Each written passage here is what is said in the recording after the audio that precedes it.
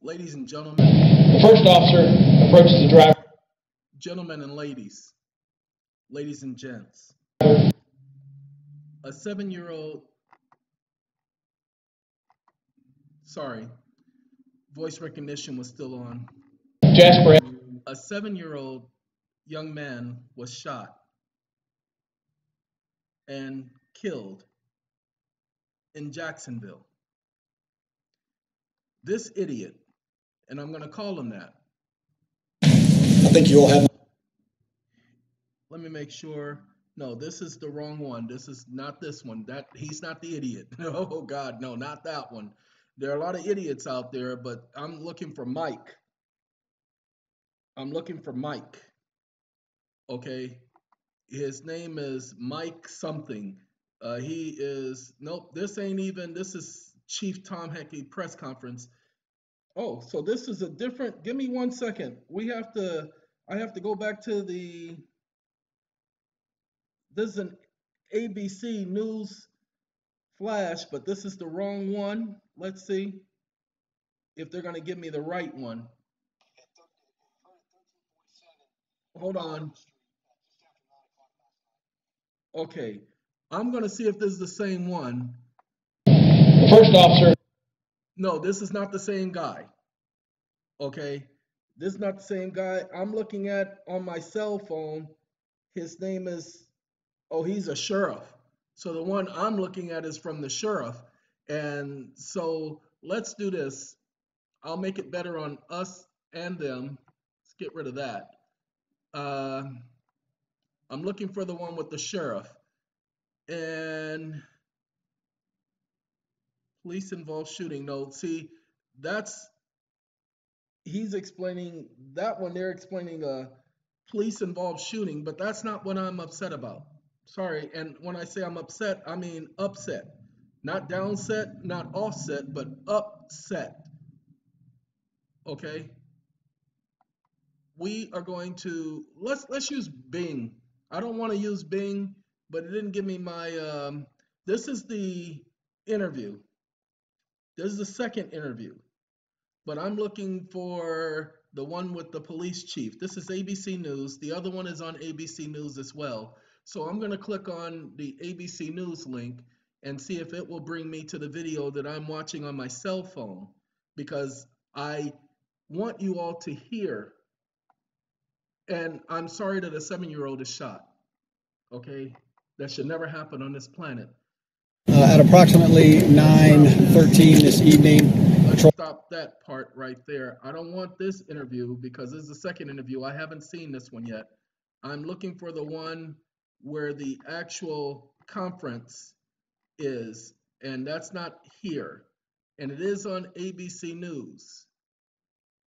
So let's see if there's another way to find it.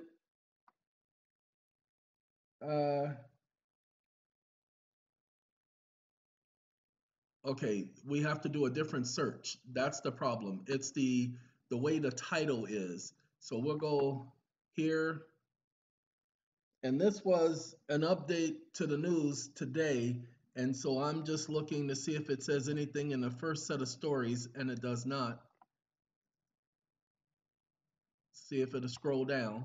See, ladies and gentlemen, this is me trying to let you all see what I see. Okay, ain't no little drummer boy here.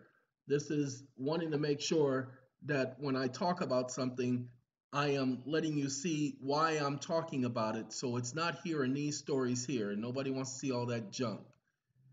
We're going to start with those teenage students calling for change after that school shooting, rallying all weekend, and now promising a march on Washington for gun control. A lot more. But as I told you, look at the crowd. You're going to find that there are a lot of people in this crowd ain't got nothing to do with Florida. Don't live in Florida, ain't never lived in Florida, don't live in that area, don't care about nothing about nobody's shooting, no boys, no kids, no girls, no adults, no football players, no football coaches. They don't care nothing about that. This is all for show. Now, what we're going to do is we're going to type in the name, the exact name. 7-year-old killed in CROSSFIRE is 5th shot in Jacksonville in 2 weeks.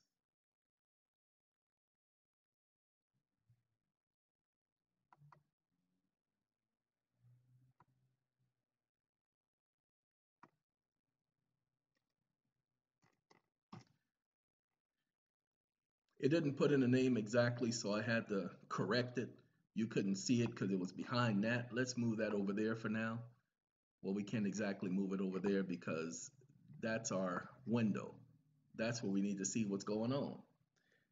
Ladies and gentlemen, as I told you before the year even started, this is what they were going to do. You see this right here, ABC News? This one actually takes us to the video, so I'm hoping it will take me directly to this video because I want to show you. I want you to listen to this stupid individual. Yes, I'm calling him stupid. As racist as he could possibly be. This is the idiot right here, and that's why I talked about Mike Williams, sheriff. This is the idiot. It occurred at 1347 Mount Herman Street. The first thing he's going to do is mention that these were black people. Then he's going to mention that they had prior records. You know, not records as in hit records, not records as in broken so many of those Olympic records. No, that they had prior criminal records. Then he's going to mention that they were smoking marijuana. Pay attention. He has to do that because he has to justify his stupidity on how they treat different classes of people. Now, pay attention. You're going to hear about this 7-year-old being shot and killed, and nothing about what these guys were doing while somebody was driving by and doing a drive-by shooting had anything to do with why this 7-year-old was shot and killed. Somebody was doing a drive-by shooting. They weren't doing a drive-by shooting because the individuals had prior criminal records or that they were smoking marijuana. It had nothing to do with them smoking marijuana. Oh, and by the way, he said that an individual fled the scene and went to the hospital. Ladies and gentlemen, the individual didn't flee the scene. He went to the hospital, but he's going to say he fled the scene. Interesting. Then he's going to say that he was later arrested for an outstanding warrant. The individual who they claim fled the scene, whom they ended up talking to, they got mad because he would not snitch. Now, I'm not saying whether a person should have told if they knew anything. That's not my job. That's not the reason for my not being happy with how this so-called press conference is conducted. But, oh, look at that. A little bit, but no color. And he's standing up here. Let's pay attention. Let's listen to him and see what he says. Just after 9 o'clock last night, there was a shooting incident at that location.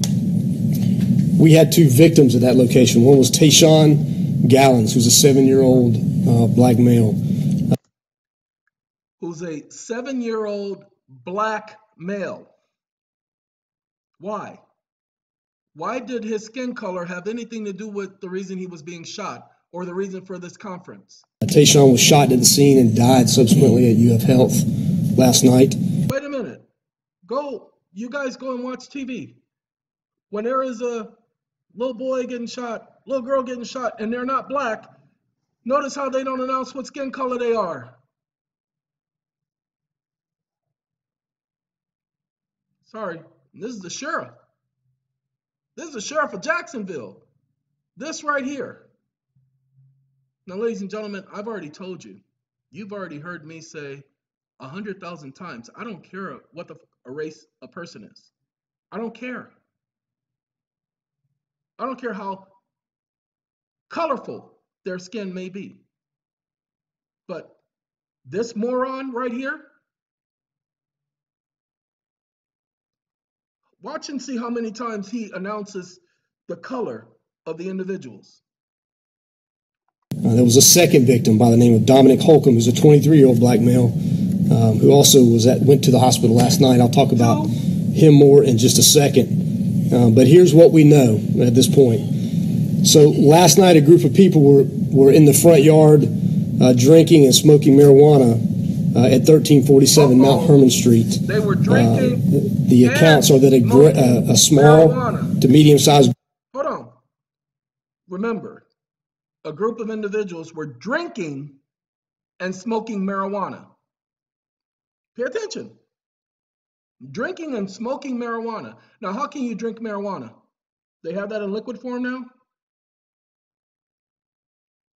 No, just want you all to pay attention to what he's trying to do here. You see, when they don't find the killer, when they don't put forth as much effort, it'll be because of the skin color. Hold on, let's continue. Gray SUV stopped in front of the residence, and someone from inside that SUV began firing into the yard. So at the point in time that the firing began, there were about 6 people in the yard, including Tayshawn.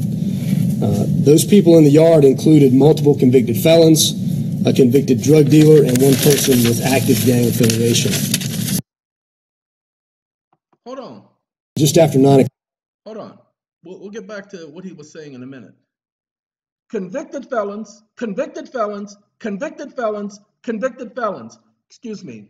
Let me ask you a question. Why is he doing that? This is about a 7-year-old being shot in a drive-by.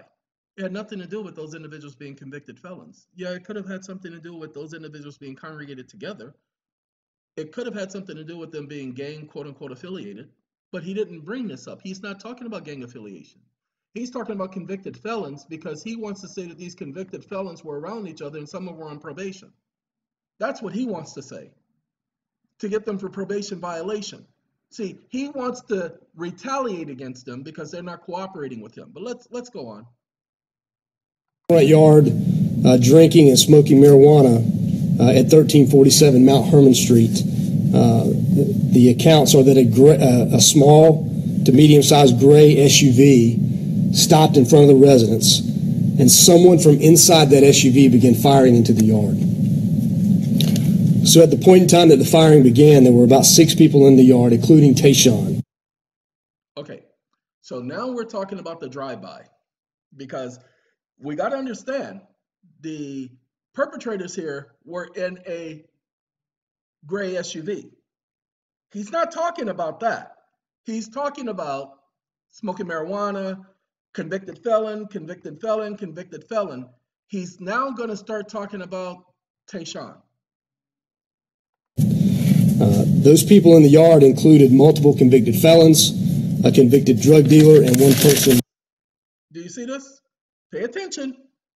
The reason why Tayshawn was shot is because of the convicted felons, convicted drug dealer. Yeah, the convicted felons and convicted drug dealers must have shot Tayshawn.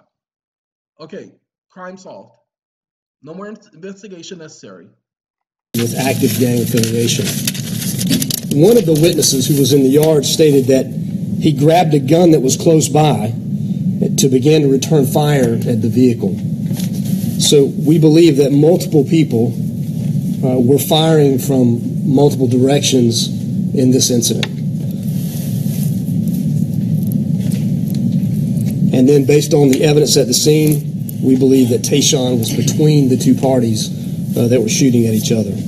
So Tayshawn is the nephew of one of the people that we interviewed at the scene and lives at that location. So Dominic Holcomb, who I mentioned earlier, is a 23-year-old black male. He fled the scene after the shooting. He made his way to... Wait. He fled the scene. Pay attention.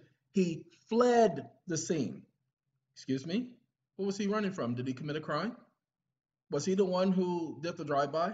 He fled the scene. Oh, by the way, he's a 23-year-old convicted felon. A black male.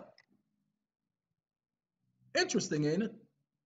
And they're there, serve, protect. Interesting. Let's continue if we don't. To UF Health, where he was treated and released. So we interviewed Dominique. Hold on.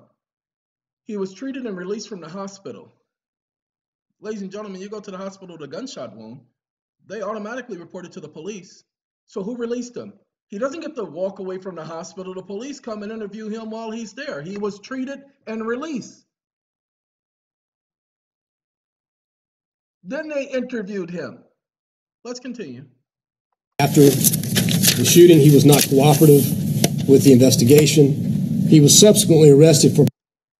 Because he didn't cooperate with the investigation. You see, he just told you He was not cooperative with the investigation based on whose definition? But hold on, he was subsequently arrested. Why was he arrested? Because you guys were treating him like he was a criminal, like he was a black male. Hold on. Possession of firearm by a convicted felon, an outstanding warrant that he had in the system, and he's currently in custody. There are multiple witnesses that are not cooperating with this investigation, and obviously we need their cooperation to bring some justice to this case. You see, they can't find a killer unless they find some cooperation. So he wants to make sure that he lets the entire world know that the black community doesn't cooperate with the police. He wants to make sure that the entire world knows that the only black kids that get shot are those who are convicted felons, drug dealers, but he doesn't say anything about Tayshaun being a convicted felon, a drug dealer, that he was smoking marijuana or drinking alcohol or drinking marijuana and alcohol or alcohol and marijuana. He doesn't say anything like that, does he? It's important to note that if at any time we determine that any of these individuals are interfering with this investigation or giving us false information, that we will pursue charges against those individuals as well. You guys, you see, that's all he's doing is making threats. He doesn't even realize that by him trying to cover his words that he is showing his culture, his intent, his so-called demeanor, his so-called racist attitude. Again, listen to the stories. You guys hear them. Yes, I'm going to start a dialogue. Why? I don't care about race, but it's got to stop, people. We hear it all the time. These idiots keep doing it. You look at him. He's not too happy. Look at him. He is not happy. He has even got his head down because this one, he's a nose kisser. Look at him. He's got his posture and everything. He's standing up here because somebody made him stand up here. Okay? Let's let him finish. So we have a lot of work left to do. So we are leveraging NIBIN technology. We're leveraging DNA, and of course we got some pretty valuable intelligence from our ShotSpotter system last night that we're following up on. But here's what I know right now. So there is someone on the street today that is responsible for the shooting death of a 7-year-old little boy. And I can promise you that we are going to move. Wait a minute. He just gave a news conference just right there. There's someone on the streets today who is responsible for the death of a 7-year-old little boy. He did not say black boy. Did you hear? He purposely didn't say black boy this time, but every other time it's been black boy, black male. Why would somebody want to blackmail someone? Heaven and earth and kicking a few doors until we bring that person to justice. We've got a lot of work to do in that area, but we're going to... Ladies and gentlemen, they're going to kick in a few doors in a black neighborhood. That's what they normally do. You don't see them kicking in a few doors in a white neighborhood. Well, they're stop in white neighborhoods. Aren't you so prejudiced? Hold on. We continue to work on it. We've been working since last night. That investigation has not stopped since it began, since we started at the scene. Wait. We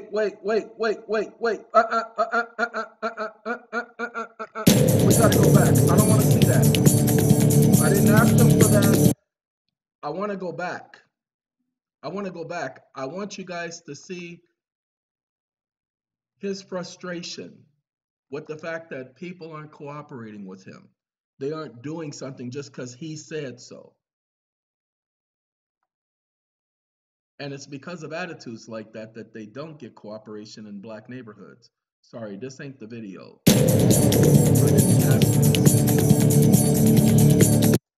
I didn't ask for that video. I asked for, let's do it again. Let's see if it'll give me this particular video again. This is the video I want. I want you to see the end of the video. I want you to see what he does with his hands in the papers.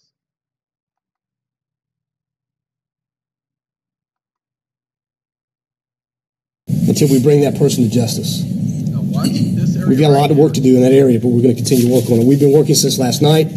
That investigation has not stopped since it began, since we started at the scene. See, did you see that? This is his frustration. This is his anger. This is his attitude during that. Sorry, I don't want to see this. Okay, that was his attitude during that news conference. I saw that attitude from the beginning of the conference. I just saw that at the end. You see that flipping of the page? Because somebody didn't do what he said, he's pissed off. This has nothing to do with a 7-year-old. He doesn't care about Tayshaun, people. He doesn't care about that. He cares only about the fact that people won't do what he say and they won't answer his questions the way he wants them answered, because he has a little bit of authority. And this is happening in every city, that they allow people like that to be in charge. I'll tell you guys the truth so that you get it. I go out of my way to make sure that anything that I have something to deal with, that I don't let that happen. I got a call coming in and I have to take it. That's Maxwell Symphony Unknown. So I got to take this. So you guys have a good day.